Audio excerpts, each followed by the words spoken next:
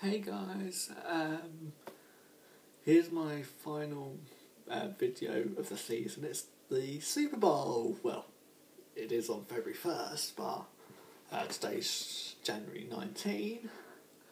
We've still got the Pro Bowl to come, but that was in my last video.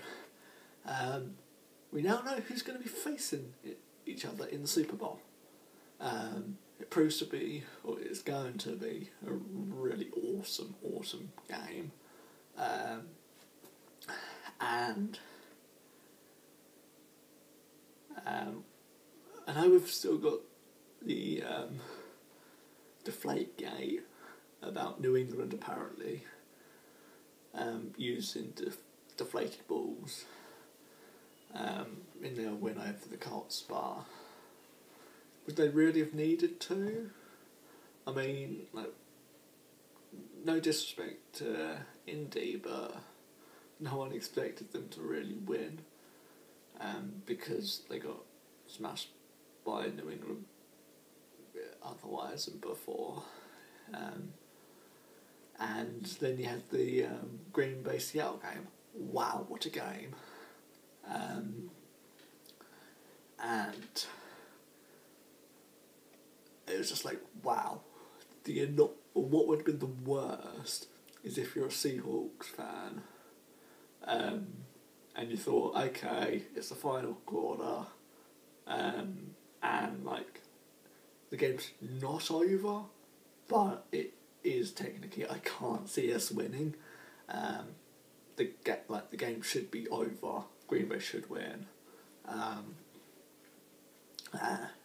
Either you stop watching the game on TV, or you, if you go to the game, especially consider it's in Seattle, and then sort of leave the stadium early because A, to avoid the traffic, and B, because you don't want to see your team actually lose right at the end anyway.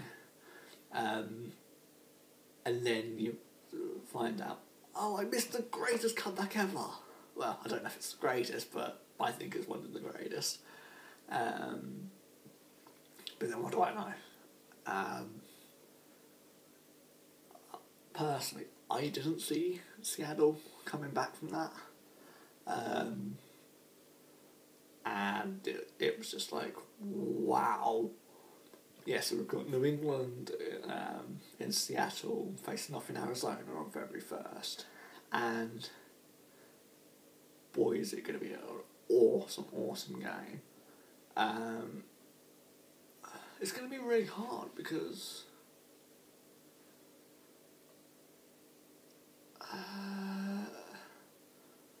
you know what? I'm going to say Seattle to retain the Vince Lombardi trophy and win the Super Bowl for 2 years running, 48 and 49. It's going to be an awesome, such a rad game, but I don't know. It's like, will New England win, but won't they? Well, Seattle have definitely had the harder road to the Super Bowl.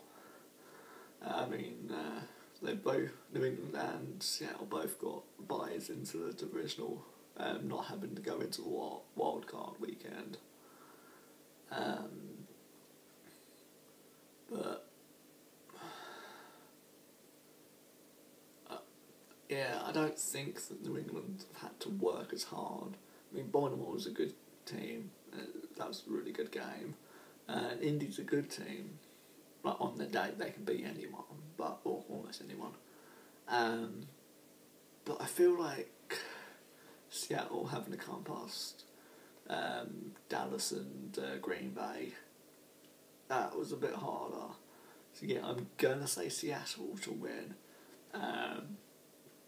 It probably seems like I've been talking a lot, considering there's only one game left for me to predict. So I'm actually going to try and predict the score here, which is going to be awful. I'm probably going to be so wrong with this. But you know what? I'm going to say 24-21 to Seattle.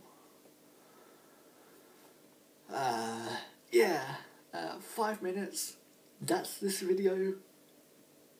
peace.